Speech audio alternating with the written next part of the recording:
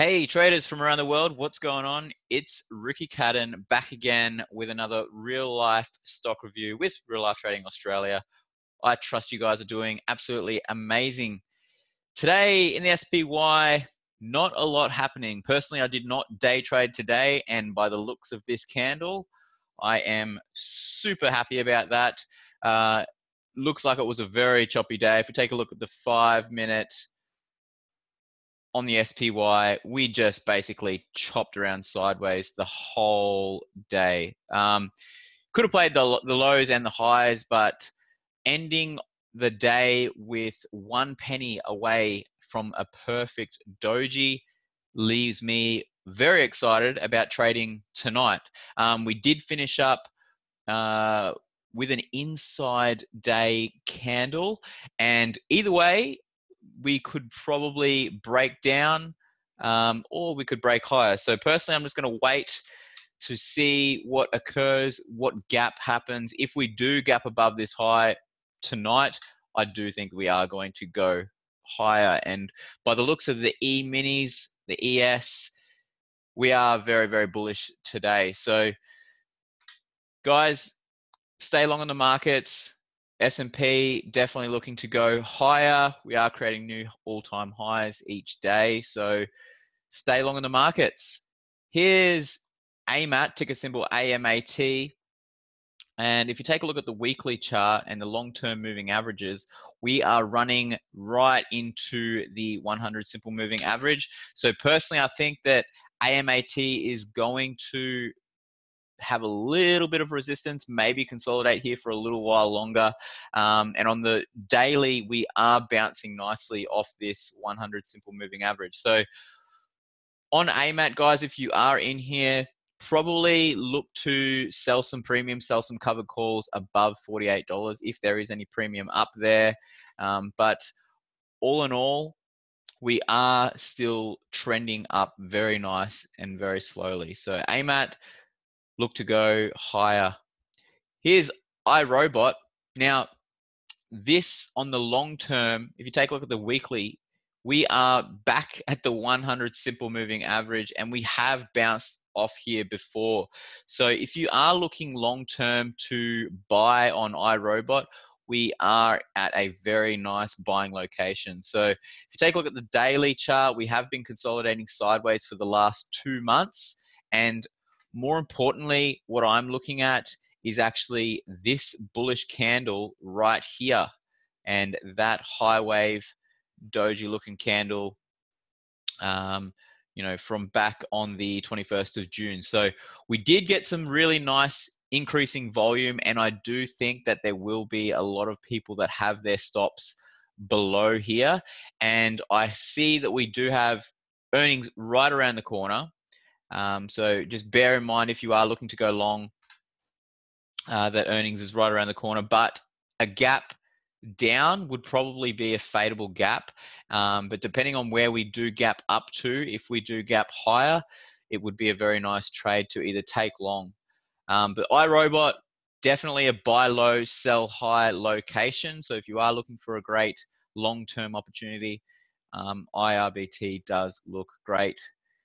A lot of people waking up, doing the square dance this morning.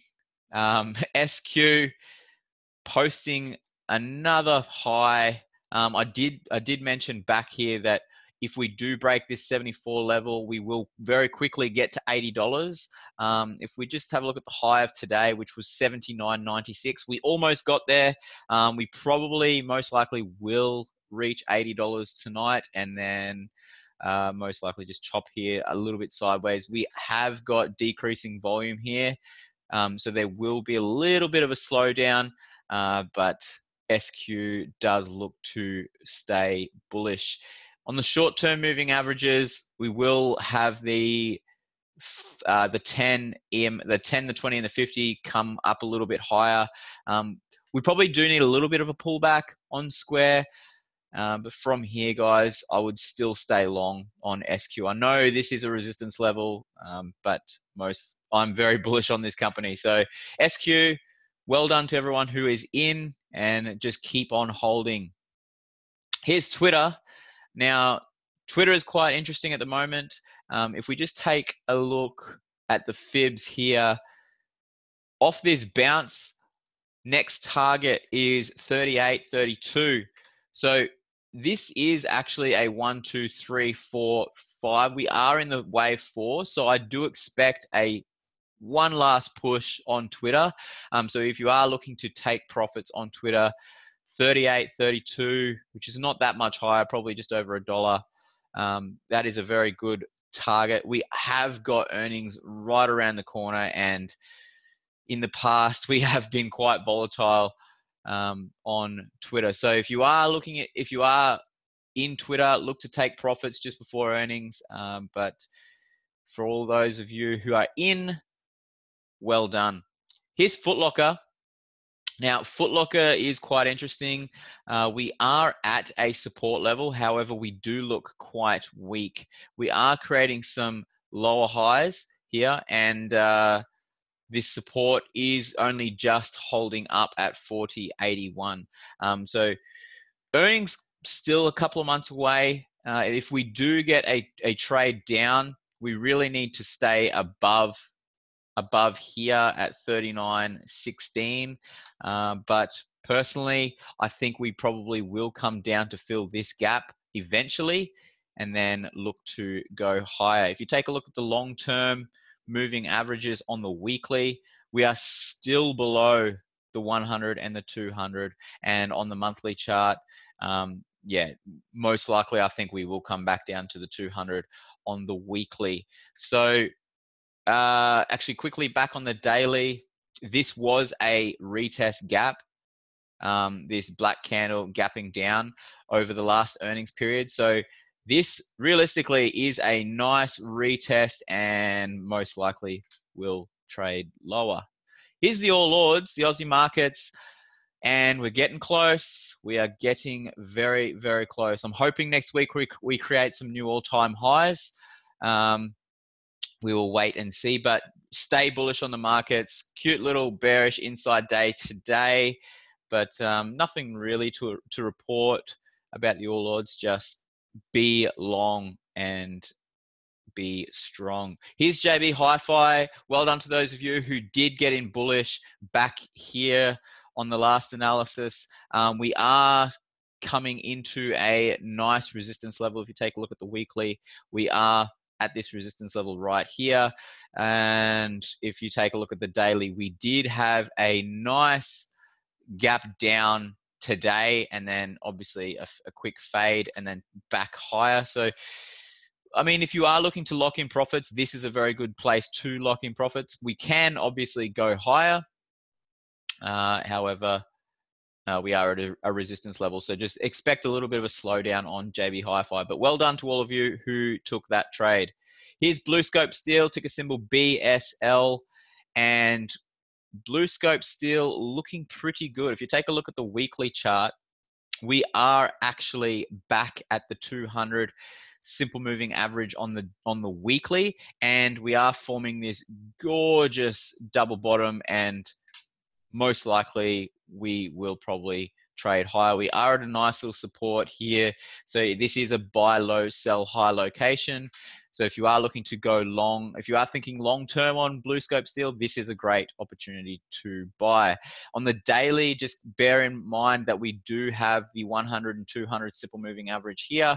But if you're thinking long term, this definitely is a great time to go long. Here's Colin Foods Group's ticker symbol CFK. For those of you who don't know, they own, all the Sizzlers, the KFCs here. So if you like KFC, probably invest in this company, except don't do it right now because we are currently forming a nice double top pattern. So if you are in long on Colin Foods Limited, we are at a nice little resistance level and we are topping out here. So I think you'll most like this does happen quite a lot, as you can see back here, as we had this last bullish push in 2017, nice little double top. We came back down to the 100 and traded sideways for a little while, and then back here in December 2018, nice little double top, consolidate back down to the 100. So will we do that again? We have got the double top. Personally, I think we most likely will, and just kind of consolidate before we go higher. We did get earnings, we have already had earnings. So from here, yeah, probably look to take your profits and look to buy the dip. Here's Qantas. Now, I did mention Qantas in my review back on the 25th, and that was on this day right here. And I was saying that most likely if you want a quick little trade back into the moving averages up here, this was a very nice time to buy. So if you did take that trade, great time to lock in some profits, as this is a really nice resistance level. So well done to all of you who took Qantas as a trade. Here's APT. Mentioned just a couple of days ago in my last review that we will probably sell back into the 100 simple moving average, and glorious little drop 4% today.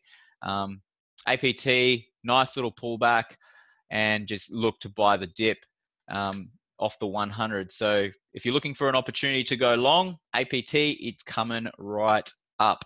Here's CBA, and CBA looking really, really nice. We did say that this was a nice level to consolidate at around $83 and between $83 and $81. So if you are looking to sell some premium, this is a nice place to do so, as we will probably just consolidate sideways and allow these moving averages to come into play. So CBA looking really, really nice. Here's the Aussie dollar, and I did get out of my trade just a couple of days ago with a really nice 2.3R gain. If you did take this short with me, well done if you did get out here. So personally, yeah, I got out at 69.35.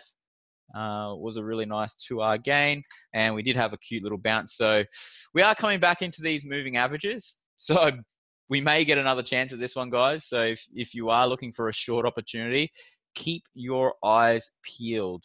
I won't be getting in straight off the 100. Obviously, I do need some sort of reversal pattern to occur, but AUD USD, keep your eyes peeled for a short opportunity over the next week.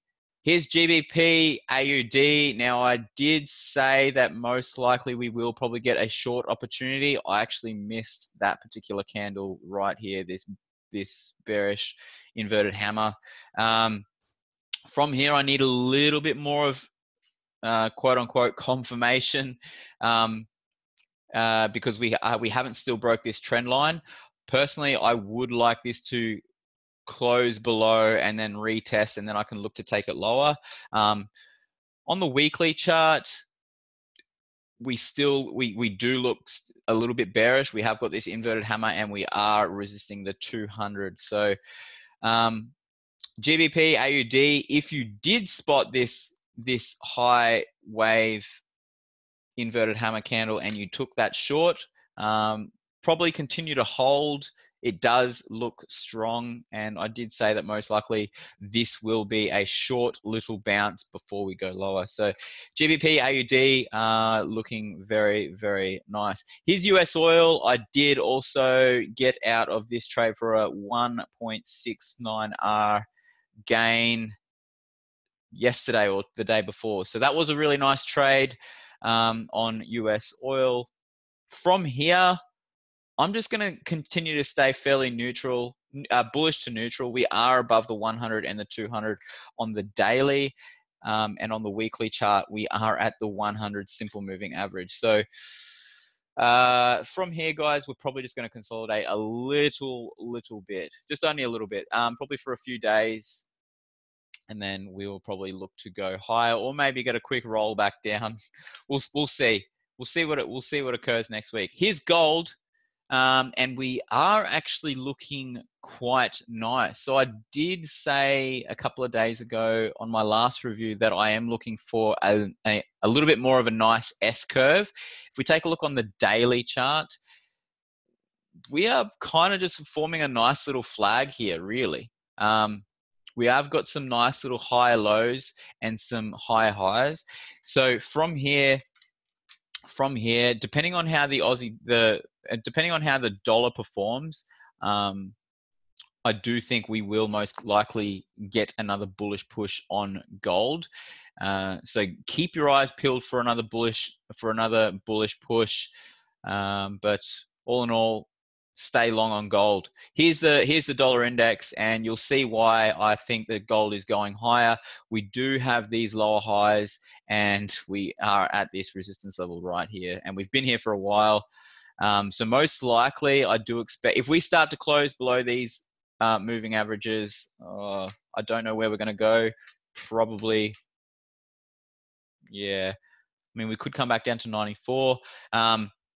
But dollar index looking a little bit weak, and obviously that is going to push gold higher. That's all I've got for you today, guys. I hope you enjoyed this review. I'll be back next week on Tuesday with another real life stock review. So until then, have a great weekend, and I will speak to you then. And remember, love life, live life, and trade it. Bye.